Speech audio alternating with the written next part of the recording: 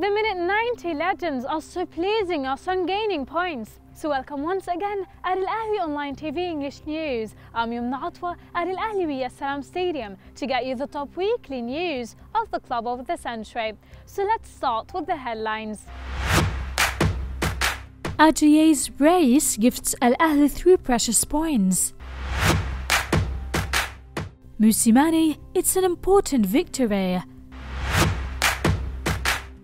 Komsan, it's an important one to regain confidence. Al-Ahly women's basketball team wins Egyptian Cup. Al-Ahly flying Kahraba. In a thrilling game, Al-Ahly managed to defeat Tala'a Geish 2-1 in the Egyptian Premier League at Al-Ahly Stadium. Tala'a Geish took the lead in the 27th minute as Ahmed Samir scored the opener from a free kick. The Red Eagles responded quickly in the 32nd minute as our winger Junior Ajaye scored the equalizer from an impressive header. Ajaye was once again the man of the goals as he scored the winner from a brilliant follow-up in the 91st minute. After the victory, Al-Ahly currently have 24 points while Tala'a Geish have 12 points.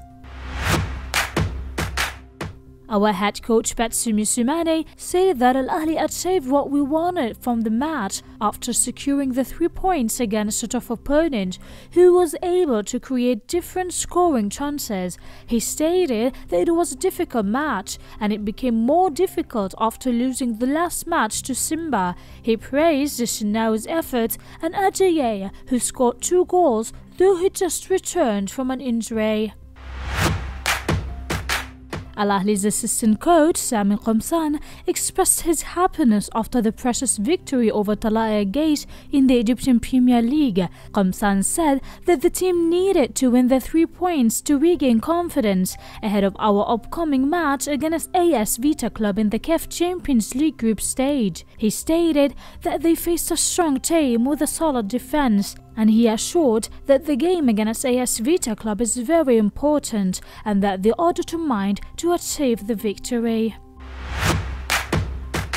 Al-Ahly women's basketball team clinched the Egyptian Cup title after defeating Alexandria Sporting Club 82-80 on Saturday. The Red Eagles put on a strong performance in the game at 6 October Sports Hall.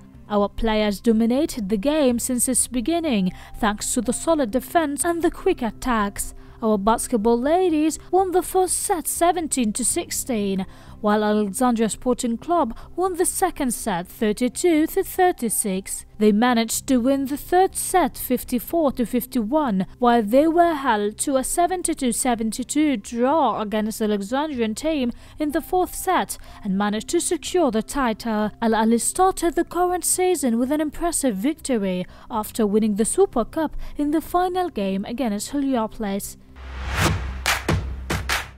Al-Ahly's coaching staff decided to impose a fine of 200,000 Egyptian pounds on the team's player Mohamed Kahraba and rule him out of matches for 1 month for disciplinary reasons.